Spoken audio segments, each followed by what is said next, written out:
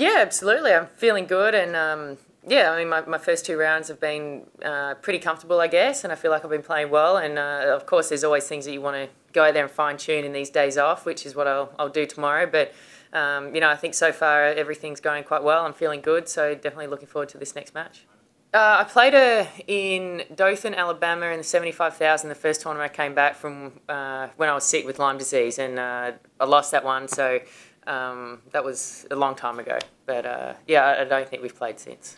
Oh yeah, if I see Roddy, I might ask her, but I think Dave for sure. I think watched a bit of that match actually, and we've seen her play a little bit throughout the year. This is probably her best year out on tour. She's been winning, more and more matches, and her ranking's really risen. So definitely got to get some kind of background information.